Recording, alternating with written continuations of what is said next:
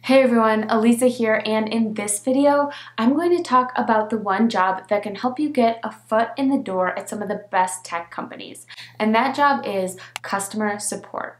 For those of you who are new here, hi, welcome. I'm so happy you're here. In this channel, I provide general career advice, product management advice, as well as just adulting tips and experiences. So if any of that's interesting to you, please go ahead and subscribe to my channel and turn on notifications. So let's dive in. So although there are many ways to break into tech companies, one of the best ways to do it is to start out in a customer support role. This role gives you a lot of opportunity both within an organization and at other companies as well. So in this video, I want to cover a few things, starting with first, what customer support does. Then I'll go into what types of people do really well in customer support. Then we'll move on to talk about how you can get into customer support. And last but not least, we'll talk about how you can make sure that your first customer support role actually leads you to the role you want to be in. First, let's talk about what customer support actually does.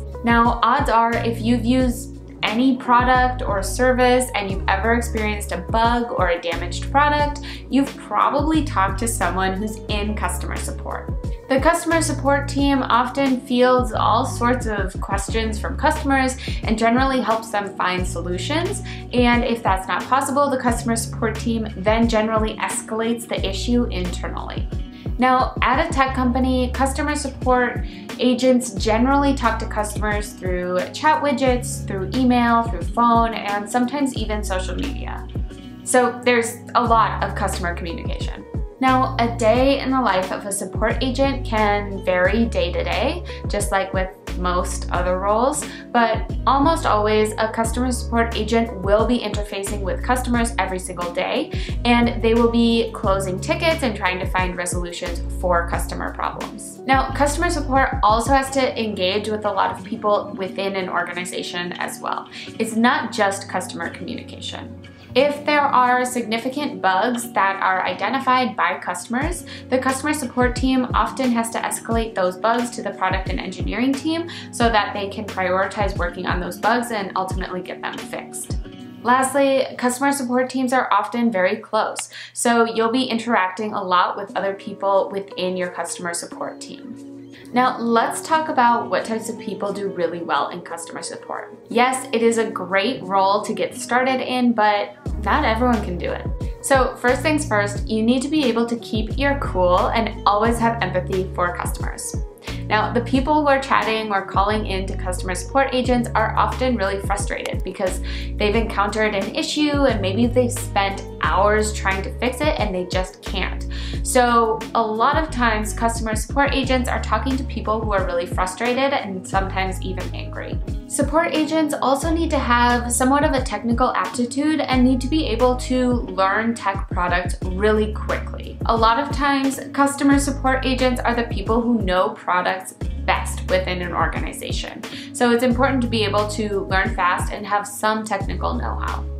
Really good support agents also have strong written and verbal communication skills.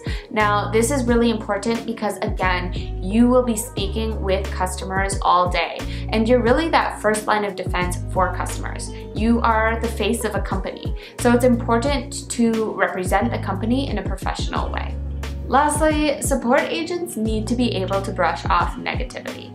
A lot of times, support agents are getting the brunt of customers' anger and frustration, and it's really important for customer support agents to not take any of this personally and just be able to brush off all of the negativity that comes their way and not react negatively to customers.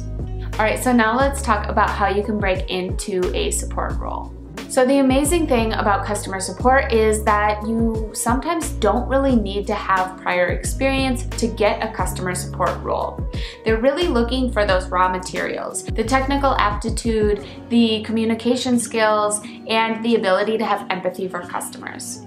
If you have those raw materials, a lot of times companies will be willing to take you on as a customer support agent, even if you don't have prior experience. So now let's dive into the meat of this video and talk about how you can use customer support as a pathway to other roles within a tech organization. Now, a lot of organizations value great support agents a lot. Great support agents are often people who understand the product extremely well, they have really strong empathy for customers, and they are go-getters that are ready to learn. This foundation makes customer support agents great candidates for product management roles, customer success management roles, and even marketing roles. But here's the thing, you don't just magically transition from a support role into other roles within a tech organization. You have to really work at it, and you have to be at an organization that supports these types of transfers. So here's what you need to do. Get some customer support interviews, and in those interviews, make sure that you mention what your career aspirations are. Then ask if there's potential to move on to other parts of the organization after a set amount of time in customer support. Now, not all organizations are going to support these types of transfers, and that's totally okay, and that's a great thing for you to know during the interview process. However, a lot of organizations are open to helping people make those types of career transitions. So once you get a job at this customer support role, first of all, you need to do a really great job at your role. Organizations are not going to support your transfer if you're not already a great employee. So make sure you're excelling at your current role. Now, once you do that, start to interface with the team that you're really interested in working for.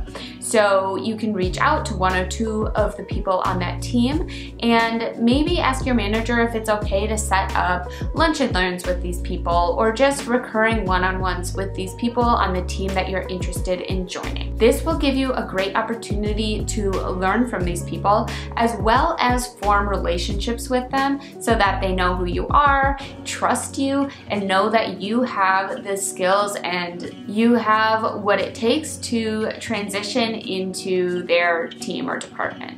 So there you have it. There's a little bit of background on the customer support role in tech companies and a little bit of insight on how you can use that role as a foot in the door for a tech company.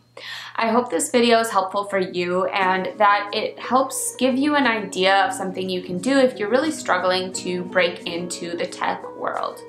If you did like this video, please give it a thumbs up. I would really appreciate it. And if you want to hear more content from me, please subscribe to my channel and turn on notifications. Thank you so much for listening, and I will talk to you next time. Bye, friends.